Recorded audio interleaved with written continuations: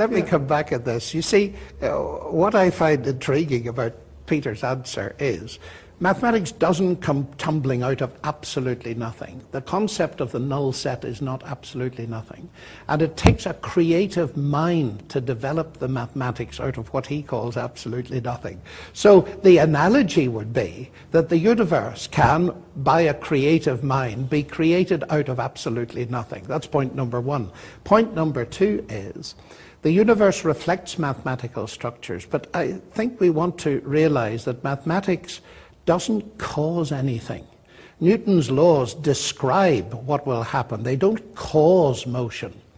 And it seems to me that's a profound mistake that I see in a number of books, as if mathematics could create the universe. I mean, 2 plus 2 equals 4, but that never put £4 in my pocket. It doesn't create anything. And I would go back to the fact that I agree with Peter. On the basis of a naturalistic science, it is a vast mystery of how we have this universe. And I would go further than that, and I say that the only answer to it that makes sense to me is... No, just a minute, I'm not finished yet.